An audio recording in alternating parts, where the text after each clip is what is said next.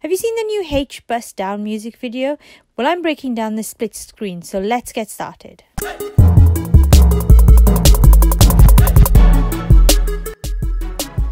Hey guys, if you're new here, my name's and I break down VFX shots, because here's the secret guys, they're actually really simple to do. On that note, let's jump into it. Open Premiere Pro and load the footage you want to use. I'm going to use the videos from my weekend when I went out on a canal boat. You'll need 3 shots that you're going to use for the split screen. Originally, I used this shot where I panned from right to left. But the problem with this, there's too much dead space, so I changed it up. So let's just fast forward this bit. Now, if you use Premiere Pro, you can keyframe the crop tool in the effects panel to split the shot. However, there's a few restrictions with this tool, such as you're going to have to eyeball the spacing between the video clips. So the best way here would be to go up to either File, New or Windows and select Essential Graphics. On mine, this pops up on the right hand side, so I'm just going to move it to the top left corner here. From here, click on the edit button and click on the only symbol here and select rectangle. It'll automatically drop in a rectangle shape.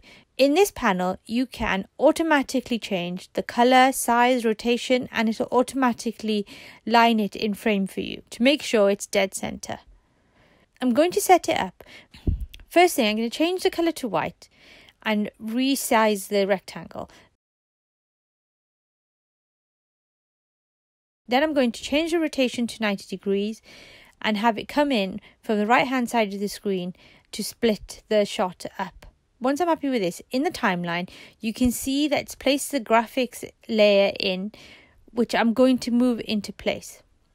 Okay, last thing to do here is click on the stopwatch button of the properties panel and animate the graphics coming in and out with the video clip. I'm having an issue here with the white blending into the sky, so I'm going to change the color to black. Brill. Okay, now you can see I've changed the video that had a lot of dead space and I'm happy with it. I can now add the third video clip, but this time I want it to come from the top left down. As I film this in portrait on my phone, so I need to increase the size and place the crop tool in and crop out parts of the video I don't want to see. Then, like before, animate it coming in and out of frame. Perfect.